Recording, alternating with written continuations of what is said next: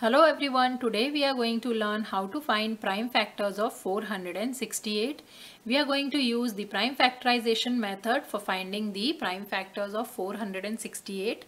In this method, we divide 468 by prime numbers and check whether it is fully divisible by the number or not. If 468 is fully divisible, then that prime number is the factor of 468.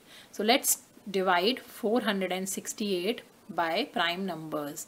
As this is an even number, it can easily be divisible by number 2. So 2 times 2 is 4, 2 times 3 is 6 and 2 times 4 is 8.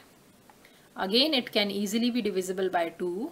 2 times 1 is 2, 2 times 1 is 2, 1 is carried over, and this becomes 14, 2 times 7 is 14. Now 117 is an odd number. Let's try dividing it by the next prime number 3. 3 times 3 is 9. 2 is carried over. This becomes 27 and 3 times 9 is 27.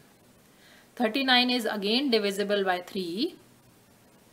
3 times 1 is 3 and 3 times 3 is 9. 13 is a prime number, so it is divisible by 13. So 13 times 1 is 13. So prime factors of 468 are 2, 2, 3, 3, 13. These are all the prime factors of 468. So I hope this video is helpful to you. If you like the video, please hit the like button and subscribe to my channel for more math videos. Thanks for watching.